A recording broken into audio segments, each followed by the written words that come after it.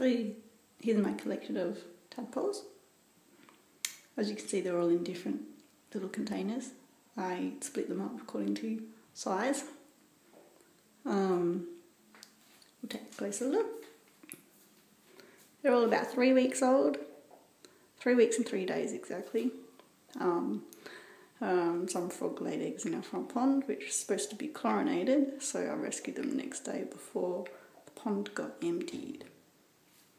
As you can see, we're feeding them lettuce.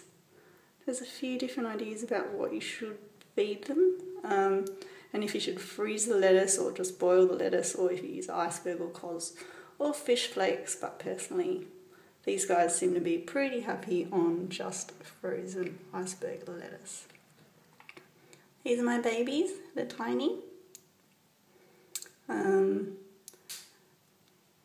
Any of the ones that have died have pretty much been in this lot. I think they die when they're really small, but once they reach a good size, they seem to survive okay.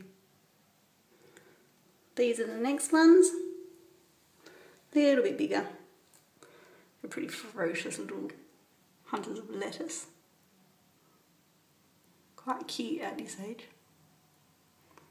And my next tub. A little bigger again. I'm trying to put them into bigger containers and have less of them because they're supposed to have about 1 litre for each full-size tadpole.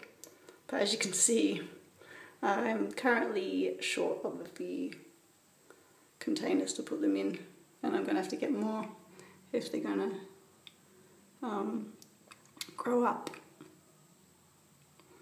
Apparently if you put too many tadpoles in one container, then they release a chemical which restricts the growth of the other tadpoles, and that's one of the reasons why I split them up to size.